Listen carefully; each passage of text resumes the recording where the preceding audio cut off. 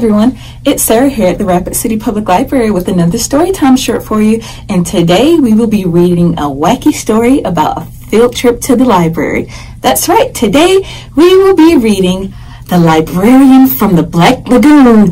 Woo!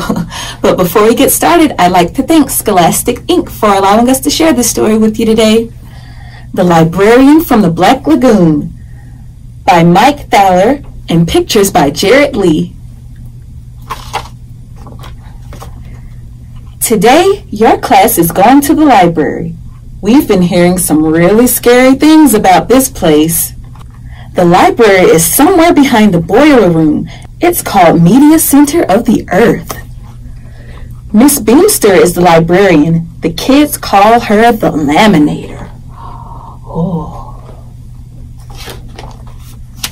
They say she laminates you if you talk in the library. She also has a library assistant named Igor.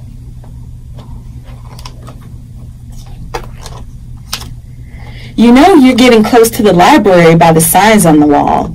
No talking beyond this point, no whispering beyond this point, no breathing beyond this point. They say you're allowed to stay in the library as long as you can hold your breath. Some kids last as long as a minute.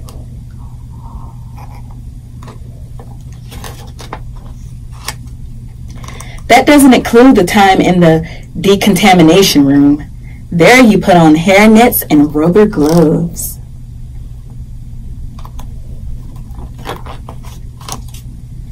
Next, you have to go through a gum detector. Once you're finally in the library, you can't actually check out books. In fact, you can't take them off the shelves. To keep the books in alphabetical order, Miss Beamster bolts the books together. Wow. Also, they say the shelves are electrified. Zap! If you twist your neck and squint, you can read the spines. Everyone says the best part of a library visit is story time. All the kids stand at attention while Miss Beamster reads one of the cards from the card catalog. Or if you catch her in a good mood, she'll recite the Dewey Decimal System by heart. Botany 580, Budgets 332, and Business 338.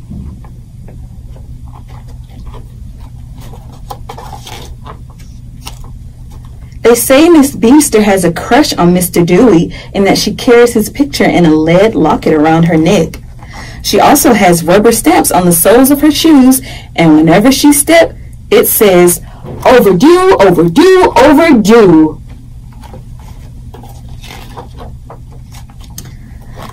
She seems to have ears on the back of her head. If she catches you whispering, grrr, you're laminated. They say she puts glue on all the chairs so you won't wriggle. Then she shows you slides of all of her vacations since 1902. She goes to the same place every year, the Library of Congress. Miss Beamster also subscribes to 3 magazines, the Mortician's Monthly, the Complete Pamphlet of Zip Codes, and Sports Illustrated, the magazine for clean and laundry. These you do get to read. But stay away from her plants. They are Venus flytraps. And don't pet the animals in her petting zoo, which contains a piranha and a porcupine. Don't go near her computer either. It uses a real mouse. Oh, look at that mouse.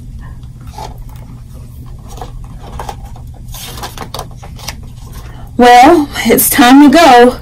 As we get near the library, there are lots of signs. Books are fun. Books are joy. We spray for bookworms, and books can take you everywhere.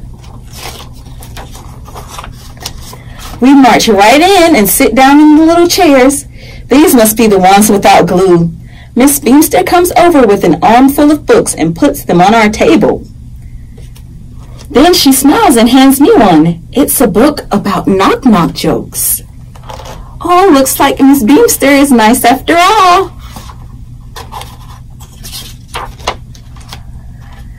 I'm going to love the library. Oh, that's such a fun story. Did you guys enjoy reading that? Well, guess what? If you signed up for our 1,000 Books Before Kindergarten program, then you can add The Librarian from the Black Lagoon to your reading chart. Well, folks, that's all we have for now. Be sure to subscribe to our YouTube channel for more Storytime shorts. We'll see you next time. Bye-bye.